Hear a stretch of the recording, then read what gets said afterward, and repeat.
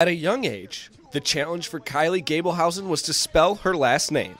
Now, her teammates have that same challenge. What I need you to do is spell Giebelhausen.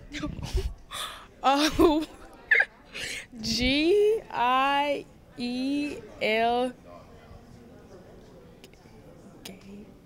Oh, Giebelhouse. Giebelhausen. Gielbausen.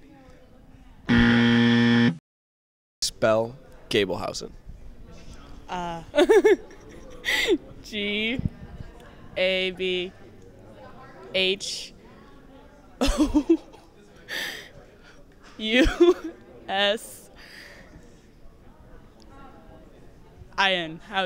Giebelhausen. Giebelhausen, I don't know. Giebelhausen.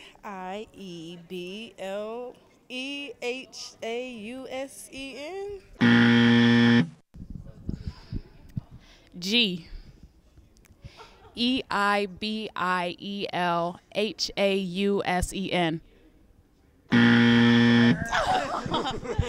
I can spell Giebelhausen in the camera. It is Giebelhausen. Giebelhausen.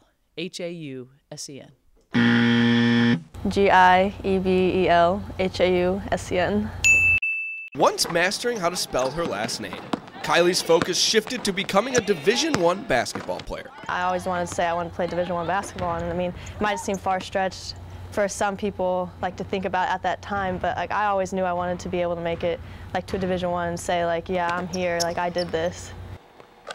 What makes this lanky guard special is how she approaches the game. She's willing to do all the little things. And when you have a player that embraces that kind of a role and doesn't really care about the spotlight, she doesn't care how many points she has or how many rebounds, but yet pursues all of those things and takes great value in taking care of the ball and playing good defense and boxing out, it just makes your team better. And I think we've got a great complement of players, and I think she fits in so well with that because she'll take on whatever role it means. Her teammates call her Giebelhausen, but her favorite role is the underdog. You work so hard, and you have so many people say like, oh, I don't know if you could play at that level. And then you have some people who say like, yeah, you can do it. And then just not being recruited very heavily by many big programs, and then being able to come here and do as well as I have been just for a freshman. It's kind of like proving people wrong. As just a freshman, Giebelhausen will have 4 more years to fill up the stat sheets, and maybe even her trophy case. For Saluki All Access, I'm Anthony Giase.